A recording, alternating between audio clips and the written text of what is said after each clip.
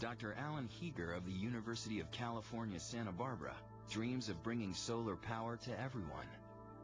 The sun is shining. The energy that we receive from the sun in 1 hour here on the Earth is sufficient to handle the energy needs of the entire planet for a year. Naturally, he enjoys the conventional photovoltaic solar panels on his house. The power from the solar cells is coming down through this cable into the house. This is our electric meter. When the sun came up this morning, the meter started running backwards. We're selling electricity into the grid. But as a scientist, he was frustrated. A half-century after their introduction, silicon-based solar panels remain bulky, rigid, and most of all, they cost too much. The main problem with the current technology is the expense. The time to recover the investment is something like 8 to 10 years. Alan Heeger set about making the sun's energy more affordable for everyone. So the goal that we have, the dream I should say, is to create a technology for low-cost solar cells. First, he needed a cheaper material, plastic. And there was a moment of discovery which really enables this whole enterprise toward plastic solar cells.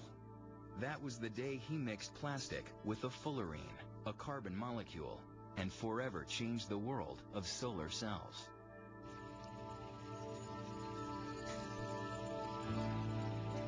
To his surprise, the electrons in the plastic started moving. Today, Alan and his team are testing the speed at which their latest solar cell conducts electricity. It's even more efficient than they expected.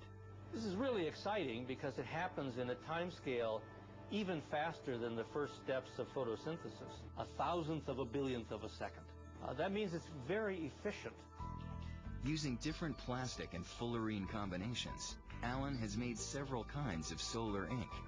Each one absorbs a different wavelength of the sun's energy. They can be viewed as inks. They can be formulated as inks. They can be printed as inks. Now, solar ink can be sprayed on any surface in layers. Each layer responds to a different wavelength of light. It already has the titanium oxide on it? With this solution, solar cells can be rolled out like newspapers on a printing press. These kinds of unexpected discoveries are part of what makes science so exciting. You cannot plan on them, but you're really happy when they happen. Alan Heeger's putting his theory into practice at a Massachusetts-based company called Konarka. The most revolutionary thing out of this technology is that it can be mass-produced at very high speeds and very high volumes. Alan Heeger and Konarka are on their way to making solar energy in the form of power plastic mainstream. All the magic happens here. This is our unique coating technology. These coatings are very thin.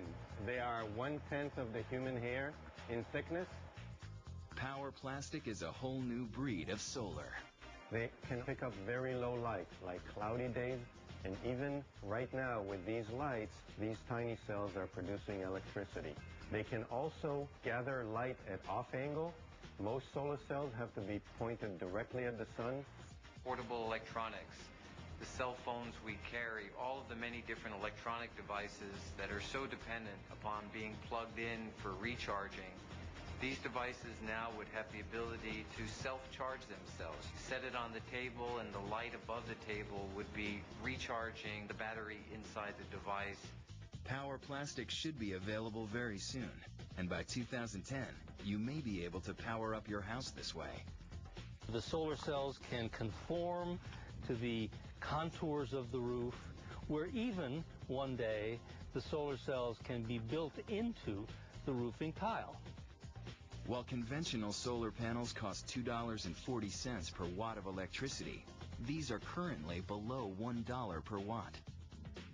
Once it gets out of the experimental stage and into large-scale manufacturing, they believe they can get it down to 10 cents per watt.